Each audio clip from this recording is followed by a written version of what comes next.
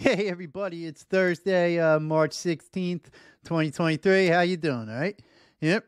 Keeping track of your drones? Yep. They all reporting back to base on time? None of them going missing? Yep. Keeping all them transponders on? Yep. All right, people. That's one step closer to World War III, but why should we care about it, all right? St. Patty's Day is coming up. Yep. The most joyfully appropriate of all holidays there, all right?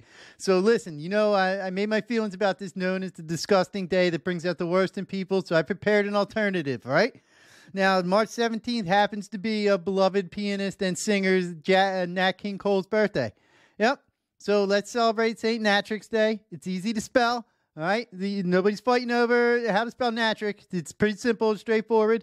Here's how you celebrate. You sit at home with a bottle of, some scotch. It could be single malt, poly malt, doesn't matter. Any way you can do it. And you just listen to, old Nat King Cole trio records.